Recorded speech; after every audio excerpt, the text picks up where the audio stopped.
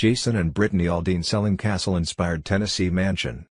Jason Aldean and wife Brittany Aldean recently announced that they had begun building their dream home, and the couple has now put their current home on the market.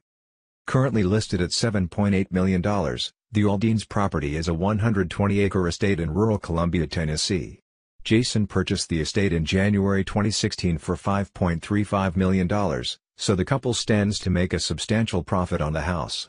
Brittany is currently expecting the pair's second child together, with their goal to build their dream home where they can raise their family for the foreseeable future.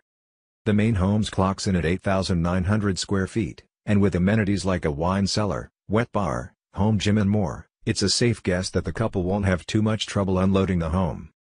Keep reading to see more of the regal abode.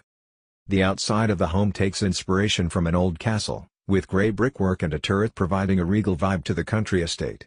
Wooden accents and shutters also amp up the country charm, and colorful landscaping offers plenty of curb appeal.